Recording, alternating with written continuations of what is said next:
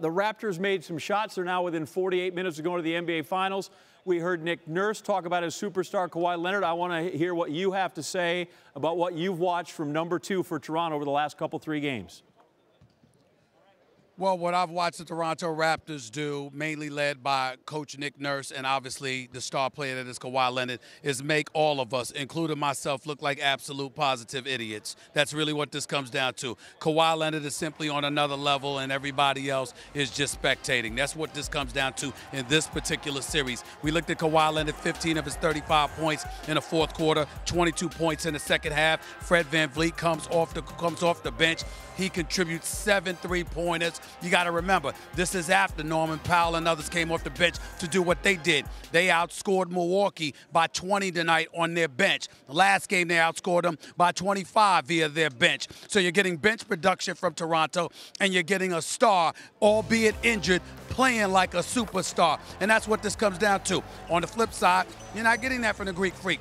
We're seeing his limitations. He's limited with his post moves. He's limited when they crowd the lane. He doesn't have any mid-range game to speak of. And on top of it all, they have a starting point guard in Eric Bledsoe. He may have had 20 points tonight, 9 points in the second half. But when it really counted, they practically dared him to shoot because they knew he wasn't going to make a perimeter shot. And not only that, you didn't get any production from the bench. The key in all of this was when Nick Nurse decided to take Kawhi Leonard and put him on the Greek Freak.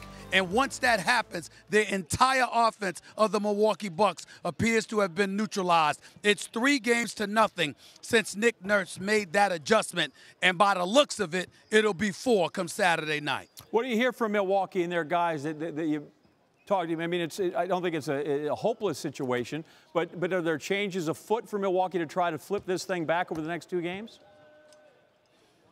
Well, they got to take it 1 game at a time. That's going to be their mentality. But the reality is they were saying that after the series was tied 2-2. And in the end, it appears there's not much they can do about it. Again, everything flows through the Greek Freak. You got to remember, the Greek Freak is absolutely sensational. He's a dominant presence when he's in the paint. But what Kawhi Leonard has been able to assist drastically in doing is neutralizing that momentum that he has coming at you once he steps past half court, getting to that 3-point line spot. If you stop that momentum in any way, it neutralizes him. And this is the playmaker. He's not just somebody that scores in the post. He creates shots for other guys. But the other guys can't get the open shots because Kawhi Leonard is all up in him. And not only that, you've got him getting some help. And then when you look for the secondary option or the Milwaukee Bucks, that is supposed to be Chris Middleton. He had 6 points tonight. Now, I understand you had some scoring from Brogdon and Brook Lopez and stuff, but Middleton is an all-star. I don't want to hear 6 points from an all-star. You need more from him. He didn't give that to you tonight.